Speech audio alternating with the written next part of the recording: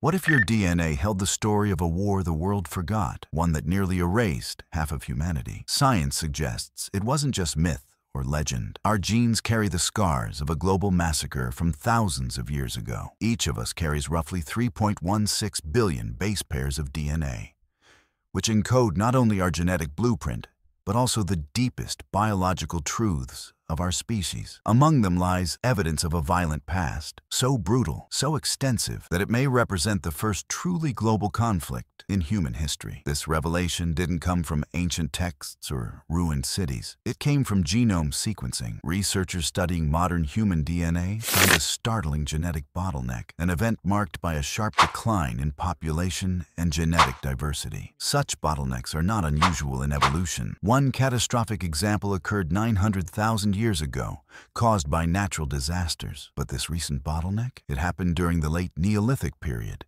and appears to have been our doing. Specifically, scientists examined the Y chromosome passed from father to son and found a staggering collapse in diversity. Oddly, this drop wasn't mirrored in mitochondrial DNA, which is inherited through the maternal line. In other words, something happened that wiped out a vast number of men, while largely sparing women. Had a volcano erupted? Had climate turned catastrophic? If so, both sexes would have been affected equally. But this wasn't a natural event. It was selective, targeted, violent. Decimated isn't strong enough. Scientists estimate that up to 95% of men across Africa, Europe, Asia, and the Middle East were eliminated during this period. That's the equivalent of 1 in 20 surviving. Some regions may have seen women outnumbering men 17 to 1. By percentage, no recorded war in history comes close. Repeating that scale today would mean losing nearly 4 billion men, leaving just 200 million behind. When DNA points to such a cataclysm, you'd expect to find bodies. And there are bodies. Countless ones. Over 250 known late Neolithic sites in Europe alone show signs of violent death. And Neolithic skeletons often bear unmatched levels of physical trauma, far more than seen in either earlier or later human remains. In one study of 2,300 early farmers, more than 10% showed weapon-inflicted injuries, likely from raids targeting crops and livestock. In Spain, another analysis of 338 individuals revealed that 23% bore signs of violence, most of them men and teenage boys. Unhealed wounds and healed trauma suggested not just occasional violence, but recurring, even lifelong exposure to conflict. Still, bone injuries only tell part of the story. Sharp weapon fatalities leave marks only 15% of the time. Deaths from infection, starvation, or psychological trauma don't leave evidence on bone. And yet, even accounting for that, the frequency and brutality of Neolithic violence is staggering. Two forms of bloodshed became common: organized battles and indiscriminate massacres. One notorious site is the Talheim death pit in Germany, dated to around 5000 BC. There, at least 34 people were slaughtered, many struck down while fleeing. Nearly all suffered cranial injuries, some layered atop other fatal blows. Among the dead were 16 children, 9 adult men, and 7 elderly women. But notably absent were younger adult women, suggesting they were captured as spoils of war. Talheim was a fortified settlement, with palisades meant to keep attackers out. That such defenses were needed at all speaks volumes. Another massacre occurred in Schletz, Austria, around the same time. Here, 200 victims were discovered, carelessly buried in a mass grave. Again, men died in droves. Again, adult women were missing. But this attack added a gruesome twist. Many bodies were found missing limbs or skulls. Some may have been tortured or dismembered. Others, especially children and teens, were possibly abducted alongside the women. Different groups had different rituals. In Asia, headhunting was a known practice. But Europe had Herxheim, Germany, between 5,300 and 4,950 BC. This 15-acre Neolithic village became the site of what may be the most gruesome prehistoric atrocity ever uncovered. But Herxheim wasn't attacked. It was the aggressor. Archaeologists discovered at least 80 pits surrounding the settlement.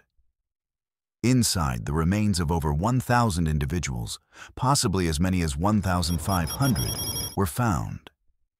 They came from all walks of life: infants, elders, farmers, hunter-gatherers, highlanders, and lowlanders. Some had traveled over 300 miles before meeting their end here. Scaled for today's population, it would be like a town building a mass grave containing over 800,000 corpses. Each body was methodically processed. Bones were broken. Skulls were cleaved in half and stripped of flesh. Tongues were likely removed.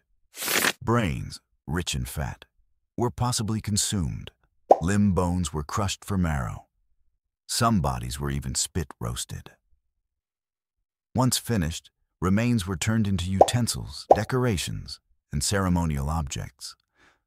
Skulls adorned the settlement entrance, grim trophies of a community seemingly obsessed with death. Researchers believe Herxheim's inhabitants may have practiced ritualistic cannibalism.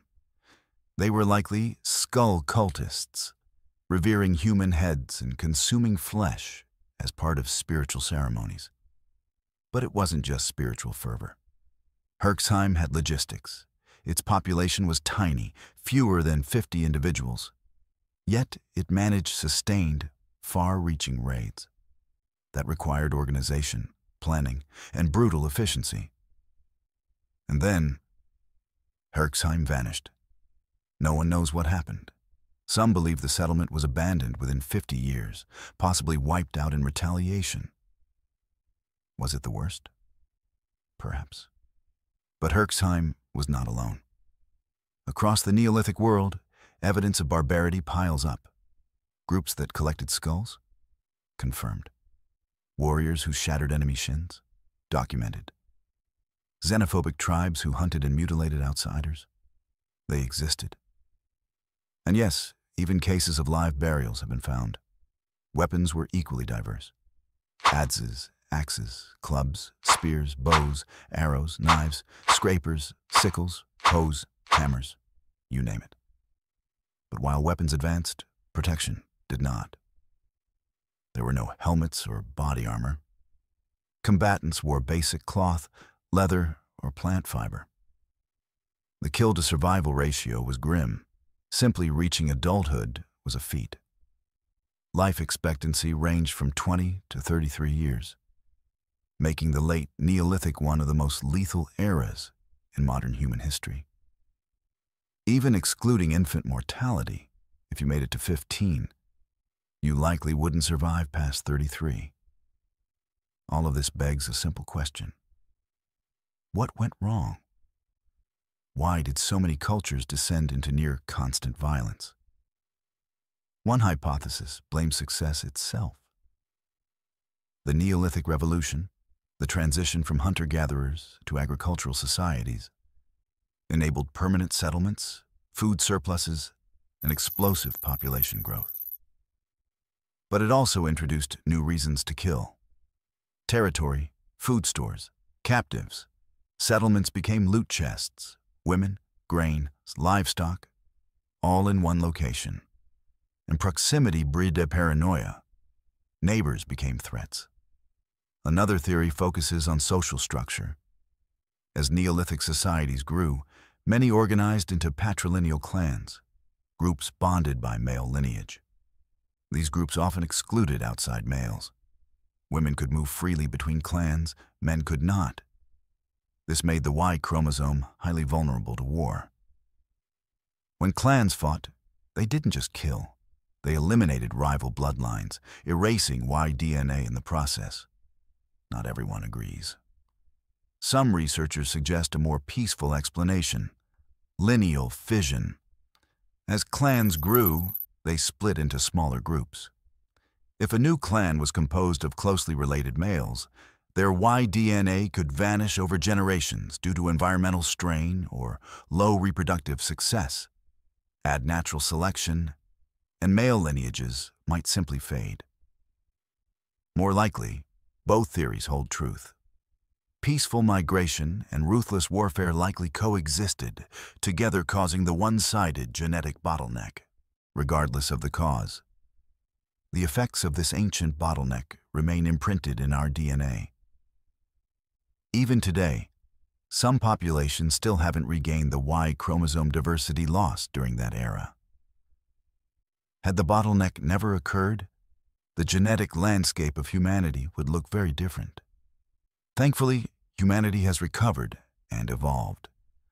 Today, we don't kill on sight. Our genetic diversity has largely rebounded. Lifespans have more than tripled. But this raises one final question. How did the violence stop? The truth is, it didn't. Not at first. Over time, warfare grew deadlier in absolute terms, especially with the rise of metallurgy and organized armies. But so did our capacity to reproduce and repopulate. Eventually, the growth outpaced the death. Later, as societies became more complex and trade, diplomacy, and shared interests emerged, large-scale violence began to decline. Still, it wasn't until the last century that a measurable, consistent drop in conflict truly began. If you examine the last 600 years, you'll see the turning point. Since the end of World War II, the number of wars started annually has declined. Despite how things may feel today, we live in one of the most peaceful periods in human history, and it's reflected in our bodies. Our lifespans now stretch past 80 years, compared to the Neolithic ceiling of 33. The skull cults are gone. The mass graves have stopped growing. The bones are finally at rest. Thanks for watching, and until next time.